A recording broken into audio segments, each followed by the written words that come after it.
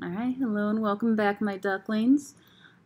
Today we're going to show you how to do the lab Can Acid Rain Affect Seed Germination? So this is mostly to help those who maybe were absent or just need a refresher on how to set the lab up, but that's what we're looking for today. Alright, so I already have everything all set up here. I'm going to walk you through how to do it. This video will be linked in an absentee document, and along with that document will be pictures of taken for the next 3 days to show if any seeds have germinated, and then there'll also be a ruler next to the seeds so that you can determine how much growth, if any, occurred, since that's the data you'll need to collect for the activity. But first we're going to work on setting it up. So I have 50 milliliters of just plain water, and I have a baggie that's marked with my name, here we go, my name, class period, and control group. I also have 1, 2, 3 because I'm going to put 3 seeds in here. I'm going to fold the paper towel into fourths, so folding it in half and half again. And then I'm just going to dip it right on into the water. Open it up a little bit. I'm going to put it into the baggie.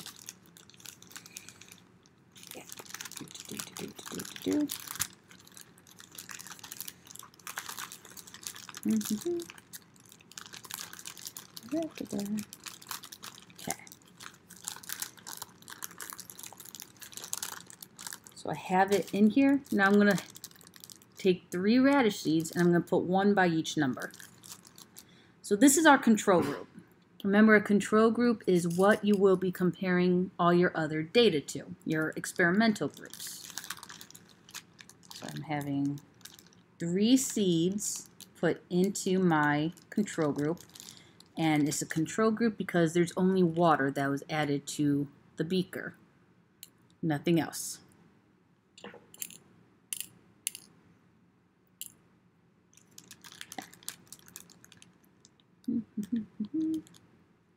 Of course, once seeds get wet, they get a little sticky, and they keep sticking to my fingers.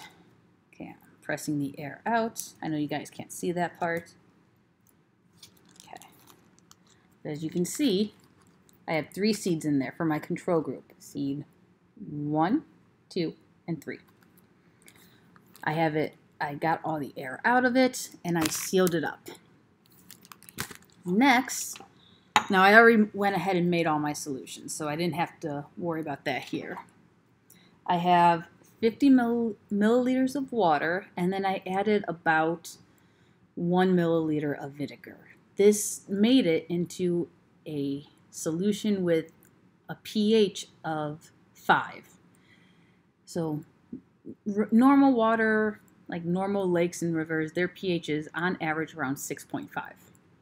Remember, 7 is neutral, so lakes, rivers, they're at 6.5, just itty-bitty slightly acidic. I added enough vinegar to bring this pH down to 5. And just like before, I have my baggie labeled with my name, a class period, and this is the pH 5 group.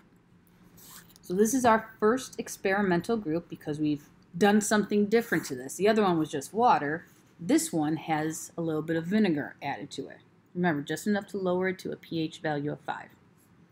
And take another paper towel. Get it all up in there. See, got the paper towel soaking up the water.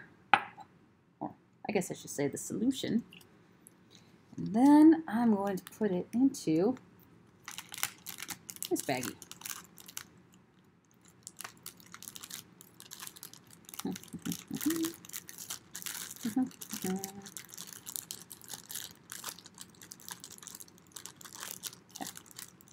So now I'm going to grab 3 more radish seeds. I'm going to put them on top of there as well, or in the bag, but on top of the paper towel. So we got 1 and 2 and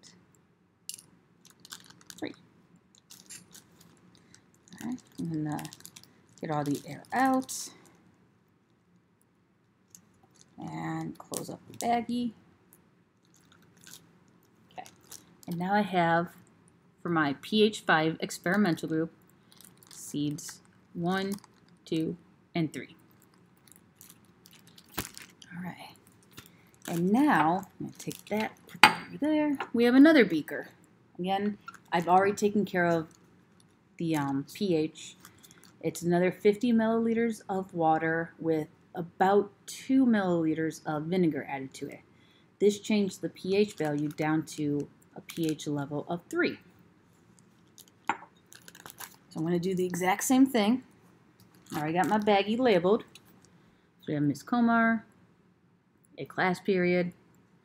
The group is pH 3 group, and then I already have the 1, 2, and 3 labeled. All right. I take my paper towel, I fold it in half and half again, so it's folded in fourths. Take my solution, my pH 3 solution, paper towel all up in there. Okay.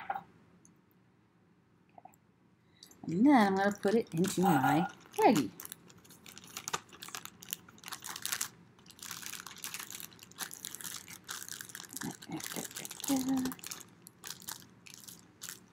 Okay. And now I'm going to put 3 seeds in there, just like I did with the others. So I have 3 seeds per group. 3 seeds in my control bag. Remember, the control bag only had water.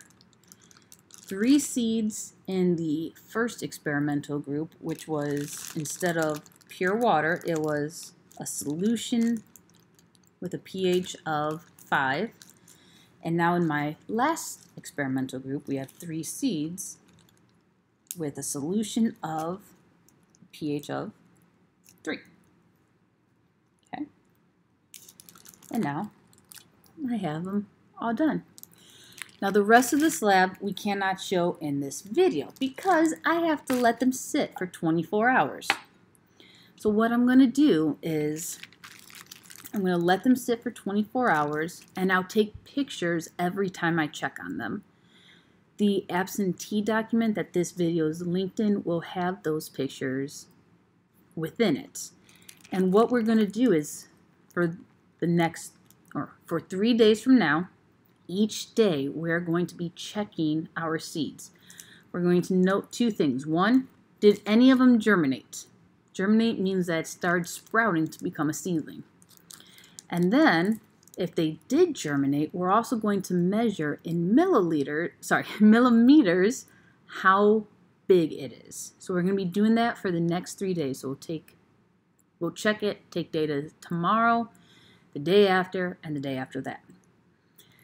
Again, that's not going to be shown in this video, but in the absentee document, the pictures for that will be included.